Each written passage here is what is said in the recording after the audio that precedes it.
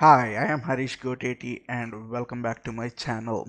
Today I want to talk about something very specific, like a hands-on thing, which is I want to show you, I want to explain you how to create AWS Partner Service Offering.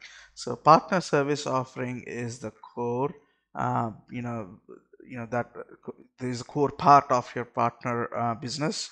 This is exactly what determines what you want to offer to your target customers and how do you want to offer it, and that's and AWS requires you to attach each opportunity with the service offering that you have it in the system, right? So now today we'll see what does it take to actually create an AWS partner service offering. So let's dive in. So what is a service offering? So this is my definition. So service offering is a well-defined technical or business outcome you can deliver to a customer by using one or more AWS services and your team's expertise. So that's what is a service offering. So it has to be a well-defined technical or business outcome that you can deliver, using one or more AWS services. It could be, DevOps, it could be database, it could be migration, whatever it is, the offering, and your team's expertise. That's what exactly is a service offering. So how to create a service offering? These are the 4 steps that you need to take in order to create a service offering. First, you have to define the service offering. Second, you have to update your website with a new page for the service offering. Third, you have to create the service offering in AWS Partner Central. And fourth, you have to apply for an AWS review to publish the offering in AWS Partner Solutions Finder. So that review is called FTR, Foundational Technical Review. Once your service offering goes through the Foundation Technical Review and gets approved, it gets published on your Partner Solutions Finder. So these are the 4 steps that you need to go ahead and complete in order for your to start offering your services to target AWS customers. So how do you define a service offering? So here's it. So these are all the, I mean, you can take a note of it, take a screenshot of it, but this is all things that you need to be able to define your service offering. First thing is obviously the name of the service offering. Is it it could be like, hey, data lake setup, or data lake consulting, or whatever it is, right? Or DynamoDB cluster setup, right? So very specific service offering that you want to offer, right? The second thing is service offering description. What does it do, right? What is that service offering about? Service offering categories. Which category of AWS does it belong to? Is it DevOps? Is it migration? Is it database? Is it AI, generative AI, whatever the category is, you have to be very clear on what category it belongs to. Target customer segment. Are you going to target small businesses, enterprises, mid-size, or professional practice firms? You have to have a target customer segment. Then target customer industry. Is it an industry specific offering? For example, if you're offering something related to IoT, it will be very specific to, it could be specific to automotive or industrial type things, right? So target customer industry.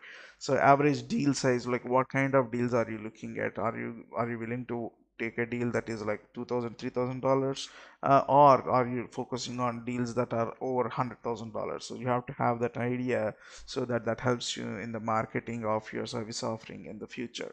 So target customer persona. So are you going to target the C-level people, IT directors, managers, business owners, or technical professionals? You have to have an idea on who the target customer persona is. So next thing is top 3 ways your service offering helps your customers. So how is it going to help your customers? Is it going to help them scale on demand, deploy applications rapidly, reduce costs, or migrate? You have to identify at least 3 ways on how your service offering is going to help your target customers. The next one is, what are the services, AWS services associated with this offering? So what are the services that you are going to use to to deliver this service offering, right? That's the next thing. So are there any case studies available? Did you do this in the past? Are there any case studies that are available for this? The next step is, do you want to sell through marketplace? So you can go ahead and sell even consulting offers through service offerings through marketplace. Do you want to do that? So because if you want to do that, then it's a different process. So you have to go ahead and register on the marketing central as a seller. So there is other things that you have to do. So next thing is certified team members associated with this service offering. So who do we have on your team? Who do you have on your team who are certified, AWS certified, and what kind of certifications they have, and how are they, how are they suitable to offer this service offering? So you have to be very clear on that. So these are things that helps you define a service offering. As you see, it takes a while. It's an exercise. Maybe you spend an hour, 2 or 3 to define your service offering very clearly, right? So the next thing is update the website. So there is something called AWS Service Offering Found FTR Technical Controls Calibration Guide. Yeah, that is a long name.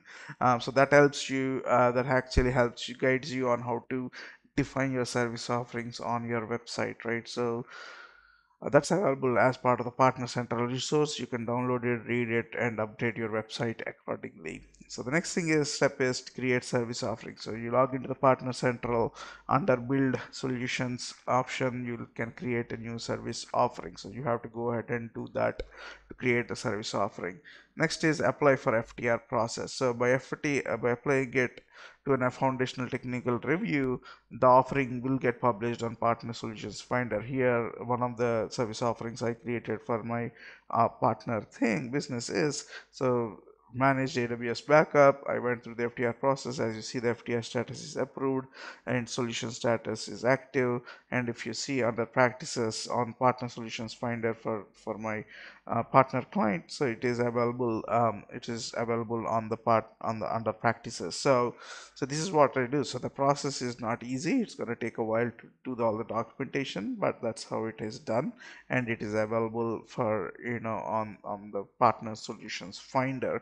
So these are the steps that you need to take to create your partner service offering and take it to the market, right? So get it published on AWS Partner Solutions Finder so that you can start offering. So what does it do when you get it published is basically AWS says when they do the review, they'll know that, and it guarantees the target customer that your team is capable of delivering that solution, and it is vetted by AWS. So that is, it adds more value than you saying just, hey, we do manage backup, right? So it offers one more layer of, adds trust or confidence to your customer to you as a partner to deliver that service offering.